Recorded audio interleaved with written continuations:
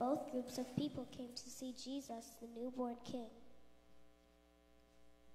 First came the lonely ones, shepherds. They saw an amazing spectacle of angels in the sky telling them that the Savior had been born in Bethlehem. And they went and worshiped God's Son. And then, later, the lofty ones came. A band of wealthy, star-gazing men from the east came stopping in Jerusalem, first to ask where the King of the Jews had been born. By the time they got to Jerusalem, there might have been quite a group that joined the caravan. There might have been dozens of camels, horses, and other travelers, all making the journey together. And what a sight that would have been!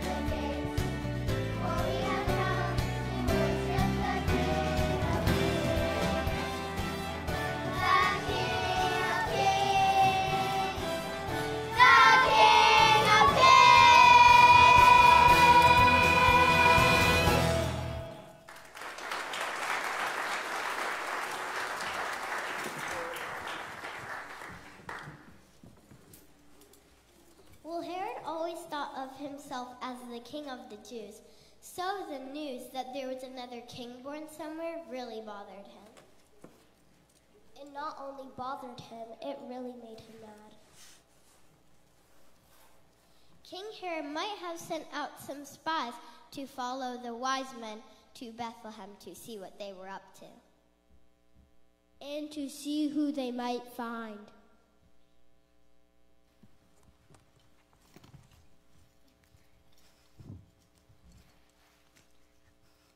Amos, wake up, Amos, wake up. What, Josiah? What do you want? Wake up, Amos, this is important. It's the middle of the night. What could be so important? It's the king, King Herod. What about the king? Is something wrong? He can't sleep. You woke me up to tell me that. This is serious. The King Herod is extremely upset. So? He needs our help. Our help? A couple of orphan boys who let's stay in his stables? What can we do? The traveler that came through the gates today was the stargazers from the east. Did you see them? How could I have missed them? There must have been 100 of them in the caravan. Yes, but do you know why they wanted to see King Herod? No, I didn't hear that part. They claimed that the star led him to the King of the Jews. Excellent. So they found him, King Herod the Great, King of the Jews. No, that's the problem. These men weren't seeking King. They said they were seeking Herod. They claimed that there was a child born recently who would become the true King of the Jews. Uh-oh. Did they find the child? No, not here in Jerusalem. The king called the priests together and asked if they knew anything about this. Did they? Yes, apparently the prophets predicted that the child like this would be born and that he would be born in Bethlehem. Bethlehem, that's only 5 miles from here. Exactly. What can you and I possibly do about any of this? Be King Herod's spies. What? He wants us to be his spies. How? At first sight, the caravan will leave the city to our final journey to the place we hope to find the boy king. We're supposed to slip into the caravan, hopefully without anybody noticing, and see if these foreigners find what they're looking for. And if they do find what they're looking for? We come back to Jerusalem and we give a report to the king. Oh. I've already packed you a bag. We have to go to blend in with the caravan as it leaves, and that could be any time after dawn. All right, let's do this.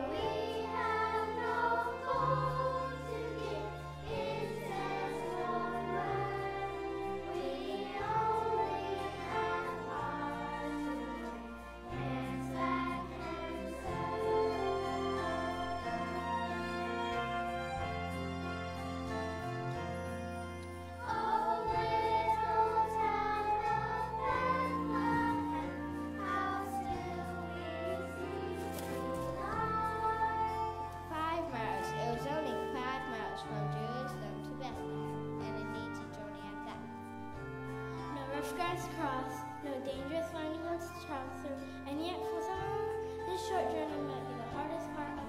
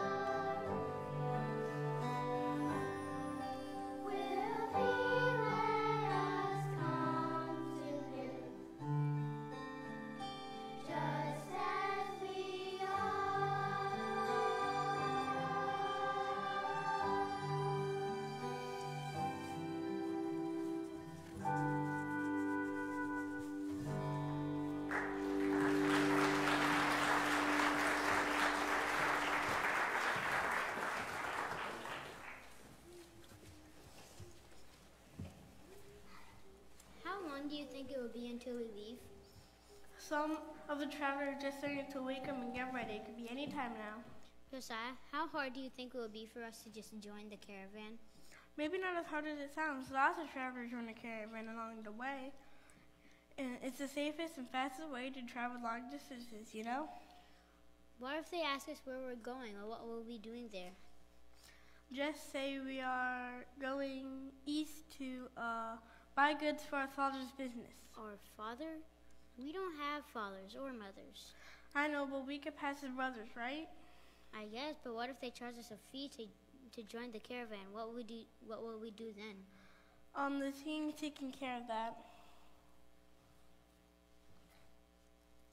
Josiah, that's gold. Pure gold, enough to pay a fee or bribe a guide. And enough to build a palace. We're supposed to use this for our mission, Amos. Oh. But we will be rewarded for a successful mission, so some of this could be ours. This for a quick trip to Bethlehem? This must be our lucky day. I don't know about luck, but I do know what happens when people fail the king. Josiah? Yes? Do you think that it could be true that the real king of the Jews has been born in Bethlehem and that we're so close? Well, I've been thinking about that. Remember that story, that crazy story those shepherds tell about the angels in the sky and one angel telling them that the Son of God has been born? It was a pretty outrageous story. Yes, but somehow I believe them. I believe. I don't know why, but I believe their stories were true.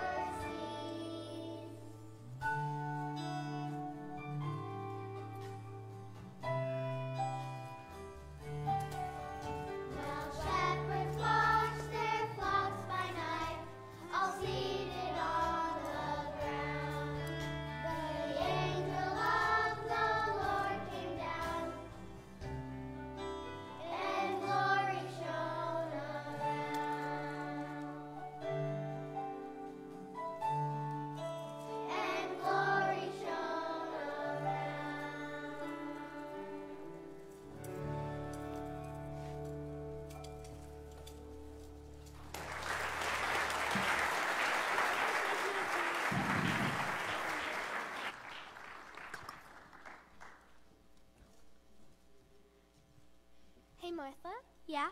Look at those two boys over there. Okay, what about them? Do they look familiar to you? No, not at all. They don't look familiar to me either. So, what's the problem? It's just that I wonder, when did they join a caravan? I didn't see them pay the guide or anything, and they don't seem to be traveling with adults. I hadn't noticed. I have noticed, however, it seems we'll be leaving soon for Bethlehem. Why don't you ask Papa about this boys? Maybe he knows something. I don't want to bother Papa. Maybe I'll just go over? Hannah, no. You know what Papa says about talking to strangers. Yeah, but they look about our age. What could be the harm? Just making friends. Hannah. Hello. Hi. Hello. You two are new on this caravan, aren't you? Yes, we joined last night. Yeah, we joined last night. Are you two stopping in Bethlehem, or are you going further? We're Going for it. Oh, really? Oh, this is my sister, Martha. Hello. So, how far are you going? How far? We're not sure. We're just kind of not sure. Right, we may be going all the way to, Rome. Rome? Rome. Wow, that's a long way. In the other direction. Yeah, we thought we'd go to Bethlehem and find another caravan going to Rome, which I know is in the other direction. But I gotta start somewhere, right? Yeah, Are your parents going to Rome too? parents. You do have parents, don't you? Oh, sure, got two of them, in fact, a mother and a father. Yeah, but they're not going with us. They said we could go by ourselves. Josiah? Well, okay. Hope you have a good trip. You too. That was close. I hope we get to Bethlehem soon. You too.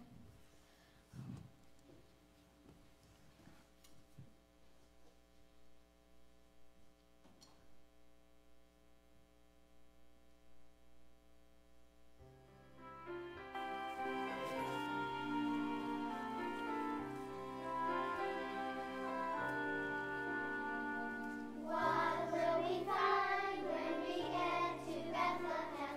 What will we see when we get to the town?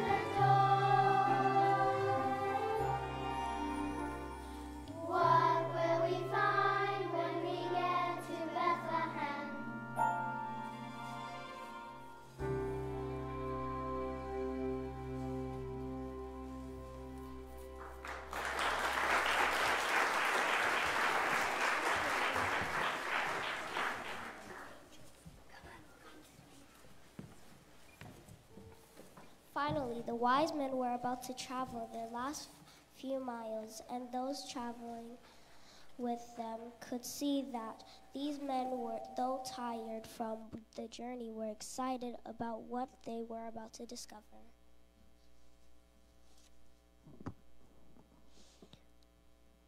All along they had a star to show them the way, and now it was moving again, leading them to Bethlehem.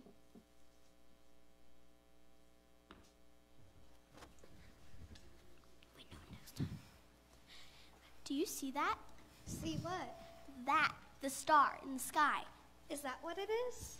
Yes, Papa says it is. But it's morning, daytime. Stars don't shine in the daytime.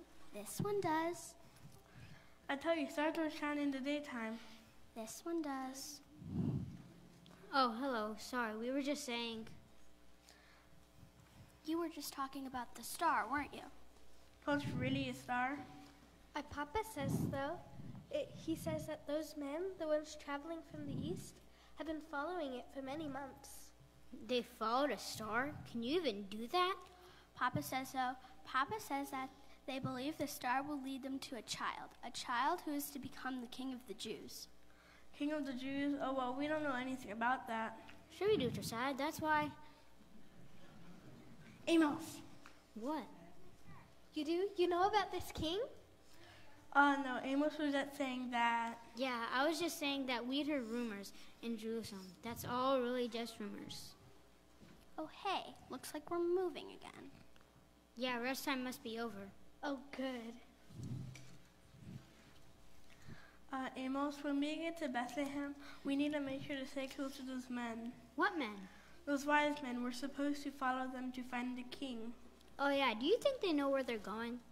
I said the answer is in the stars.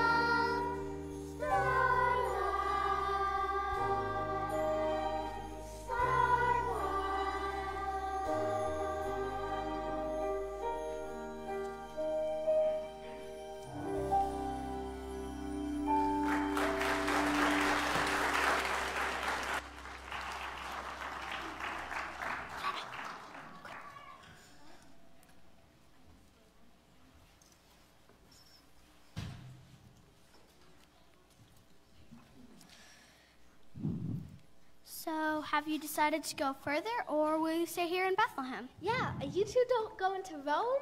I think we're going to stay here for a while. Yeah, we have some business to take care of. Business? What kind of business?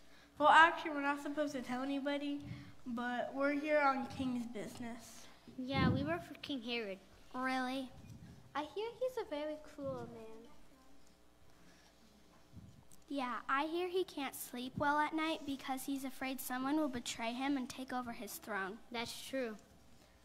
You have no idea. Then what kind of business are you doing for such a man as Herod? Well, Well, Amos, I think these men found something. really? What men? found what? Ladies, I'm sorry, but we have to go now. Yes, we have some work to do. Goodbye. Have a nice journey. Well, that was rude. Yeah, it sounds like they got their manners from the master, their King Herod. It sure does.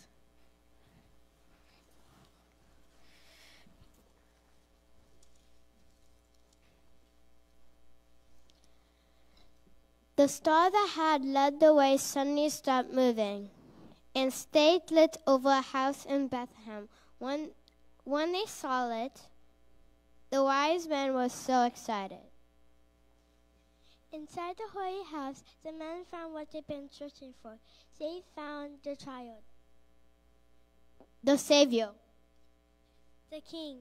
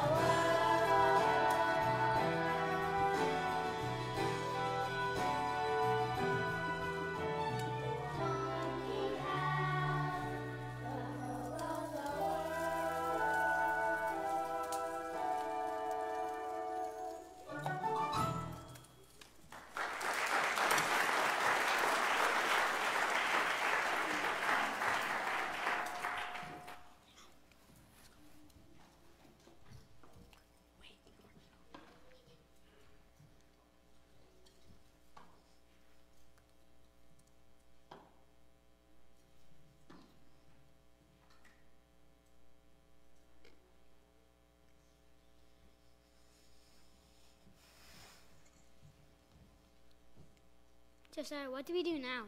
What do you mean, Amos? We go back to Jerusalem and tell the king what we saw.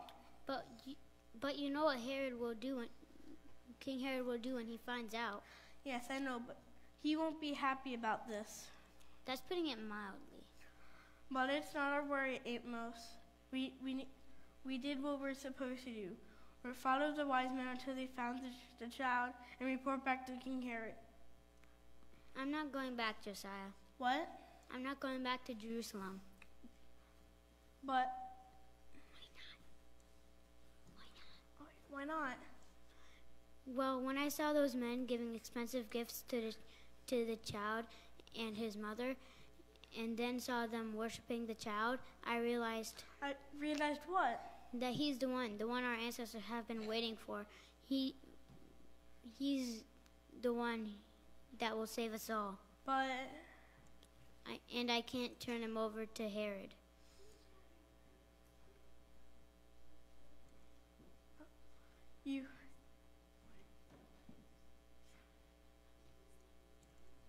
I'm going to stay here, Josiah, and I want to be near him.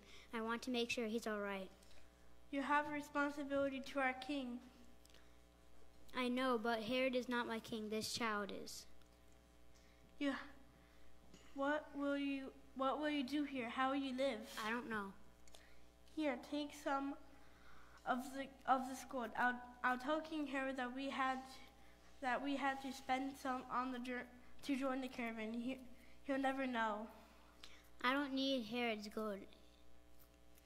Well, then give it to the child as an offering, like the wise men did. The child doesn't need any more gold, Josiah, and he certainly doesn't want an offering that I stole or costs me nothing.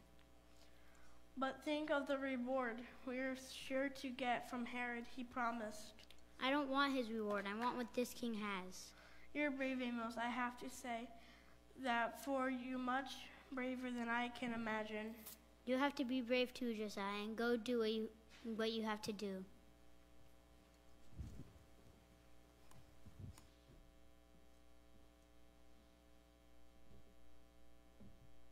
We're thousands of miles and years away from that place called Bethlehem, but sometimes we need to go back to or first come to a place just like that.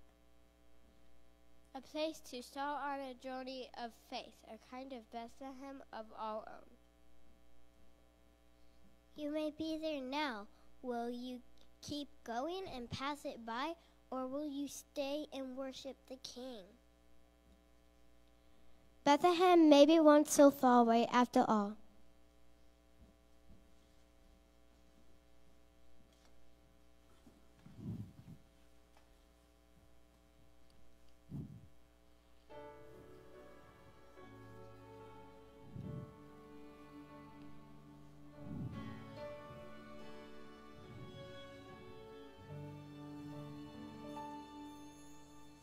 Underneath the stars, just a simple man and wife, somewhere in the dark. His words cut the silent night. Take my hand, for the child that you carry is God's own. And though it seems the road is long, we're not that far from Bethlehem, where all our hope and joy begins. For in our arms we'll cherish him. We're not that far from Bethlehem.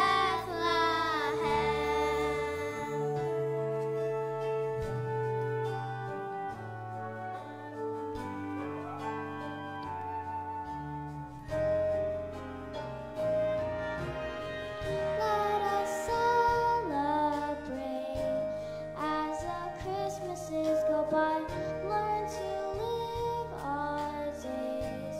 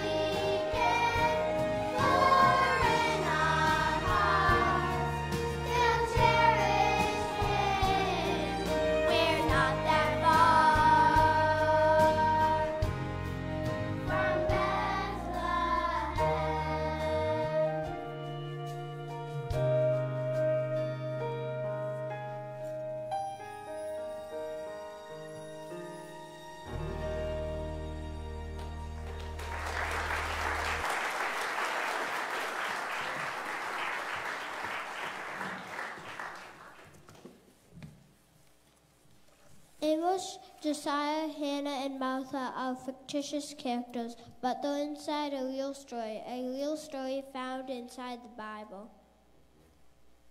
The Bible goes on to say that even though Herod tried to destroy Jesus as a child, Jesus grew up to become a man. And then others tried to take Jesus' life even though he never did anything wrong. But Jesus did die. His life was a gift, a perfect sacrifice, as an act for forgiveness for all our sins. And then he came back to life so that we could live life forever with the Father in heaven. Maybe you're at a crossroads, like these characters, trying to decide whether to do what you want or what the Lord is calling you to do.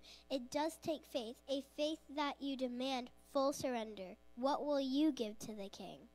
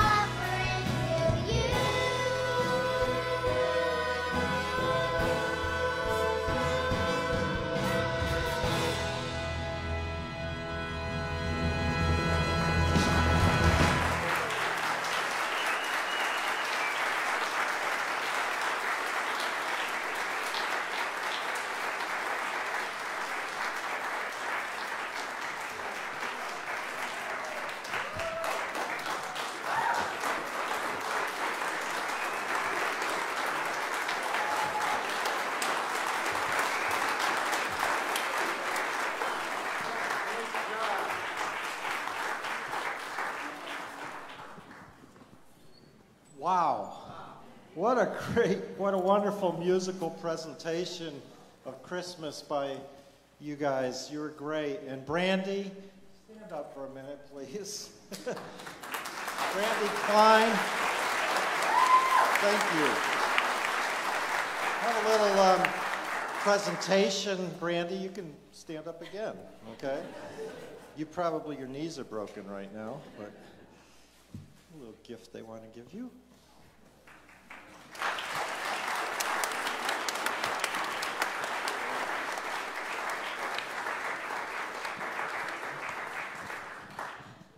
Brandy, from all of us, from all of the parents, from all of the kids, we just want to say thank you. You have worked, and you always work so hard with these kids, and we know that you allow God to use you in a way that is just incredible. You are sharing the love of Christ and the message of Christmas with not only these children, but then with the entire congregation as a result, and people all over the country watching these kids perform. So we just thank you for allowing God to use you, and we pray that he would bless you.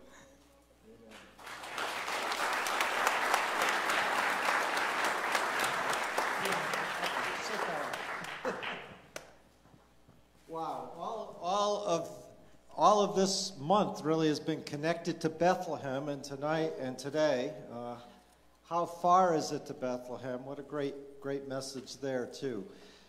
I just want to reread Micah 5:2 to you. It says, "But you, O Bethlehem Ephratah, who are too little to be among the clans of Judah, from you shall come forth for me one who is to be ruler in Israel, whose coming forth is from old, from ancient of days." You know, I see a lot of things in this passage, but one of the things I see that perhaps we don't see on most Christmases, when we read this passage kind of out of context, I just want to share that with you now, and it's this, that nothing can stop God's plan. That's what I see here. You know, earlier this year we did a series on the minor prophets, and if you remember any of that, you remember that Micah had a very sad message. His main message was a sad one for the people. Because of their sin against God that they wouldn't stop doing, God was going to send judgment on the nation, on Judah. He was sending the Assyrians. That's the main message of Micah. So even though God's people were going to be under siege, and even though their defeat, Micah says, was certain, you know, and inevitable, God still had a great plan in mind, a life-saving plan, you might say. But that plan centered on a very little town in Judah called Bethlehem, and it really was a little town. It was so small that many times it didn't even make a list when they mentioned the towns of Judah. It was unknown, it was obscure, and yet from that little place, the Bible says that out of you shall come forth for me one who shall be ruler in Israel forever. Now, this month, as I said, we've been studying this town, and we've seen that even from the very beginnings, God had his thumbprint on this town. The first time, every time it's mentioned in Scripture, there's some way, prophetically or whatever, that it points to that day when Jesus was going to be born. The first time we saw Bethlehem was back in Genesis in the time of Abraham, Isaac, and Jacob and his wife Rebekah were coming into Bethlehem, Rebekah being pregnant. Kind of odd, right? A pregnant woman coming into Bethlehem and having a baby as soon as she got there. That sounds familiar.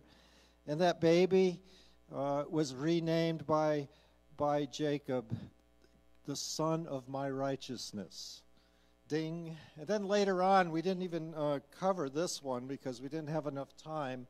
Bethlehem comes up again, and we hear about Naomi, who was from Bethlehem, and she had a daughter-in-law named Ruth who came back to Bethlehem and married a Bethlehemite. And Boaz and Ruth had children, and their offspring eventually, out of their offspring was born a son named Jesse. That picks up the story from last week when Jesse had 8 sons born in Bethlehem, and the youngest of whom was David, who became the great king of Israel and the line of the Messiah. But by the time of Micah, the prophecy of Micah, Bethlehem had largely been forgotten again, this little town. And yet God said he still had plans through Bethlehem. There shall come forth for me one who is to be ruler in Israel, and not just a king. The Bible says in verse 2, one whose coming forth is from old, from the ancient days. The Hebrew word ancient really means everlasting. God says, I'm going to bring a ruler out of Bethlehem. That ruler is not just any ruler. He's speaking about his son Jesus. Nothing can stop God's plan. Israel's disobedience couldn't stop God's plan. Bethlehem's obscurity couldn't stop God's plan. The centuries and centuries of waiting could never stop God's plan. And for you and I, nothing can stop God's plan for us because of what God has done. Nothing. We see that so beautifully in the way God sent his son, the way God identified his son ahead of time. This one verse in Micah that I read, it dialed it right in where he would be born, to this very little town in Bethlehem. And then there was a star that the wise men saw, and the angels to the shepherds. In so many ways, God pinpointed where his son, the Messiah, was to be born. You know, I'm pretty sure that some of you are pretty confused in your life right now about some things that are going on. There's big question marks up ahead, whether it be medical diagnoses or problems in your family or job-related issues. You know, just what am I doing with my life? These are the kind of issues that sometimes when we're in the middle of those, God seems so distant. The little town of Bethlehem is a reminder that God has a plan and a purpose even when we can't see it. Even when it's hidden. If you come to him, if you come to the child of Bethlehem, Jesus, the Savior, and you trust him to help you with whatever, he will help you. When God seems distant, when you think God has forgotten, God knows your biggest needs. He knows your problems, and nothing can stop his plan. That's what I see in this text today. When you know Jesus Christ as your Savior, when you bow down to him, even though God may seem distant as you go through some problem, he's there, and he'll give you hope and help through his son Jesus. Would you bow your heads with me as we close today? I want to pray for you and me. Father in heaven, how we thank you for Jesus and for Bethlehem that reminds us that no one and no place is beyond your ability to notice. Lord, when we seem small and when we feel like we're forgotten and when we think that you're far away from us, Lord, thank you that you see us, you know us, you hear us, and you care for us, Lord. Then, Father, I pray for those in this room today, those who are watching perhaps online, who have never trusted Jesus as their Savior. Please, Lord, show them Jesus right now and how much you love them. Your word says you demonstrated your love toward us in that while we're yet sinners, while we're far away from you, while we're disconnected from you, you died for us. Christ died for us. Jesus, thank you so much that he died on the cross in place of our sins. And he promises, and he still promises today, that if we simply call on him, he'll give us the gift of eternal life. I just want to say to you today, if you need to call on him today, he's listening. He will hear your prayer. If you'll put your faith in Christ, he will give you everything that you need and so much more, beginning with forgiveness of your sins. He will help you and be with you. So I'm going to pray a prayer, and you can pray it yourself. You can just whisper it to God as I pray it out loud. Just ask him. Just ask him, and he'll hear you as I pray. Dear Jesus, thank you for loving me. Thank you, God, that your message is simple enough for a child to understand and proclaim, and yet it's profound enough that the greatest minds have never plumbed its depths. And Lord, thank you that it came for each one of us individually. Lord, give me your gift of eternal life, please. Pray that prayer to him. Jesus, give me your peace right now. Save me from my sins. Forgive me, God. I trust you, Jesus. And Jesus, I will follow you. For I pray this in Jesus' name. Amen. Amen. If you prayed that prayer this morning, I hope you'll tell someone, tell your neighbor, tell me. Let someone know that you can begin a journey with God that really won't be a one-day thing, that's for sure. It'll be a lifetime experience of joy and help and hope and peace. Thank you again, guys. You were great. You really were. Why don't we all stand and we'll be dismissed. Hope you have a great day. Father, thank you for this time. Thank you for this time of worship. Thank you that, as the scripture says, even a child shall lead them, and they led us today into your throne room to worship you. Now go with us as we all go. We ask in Jesus' name. Amen.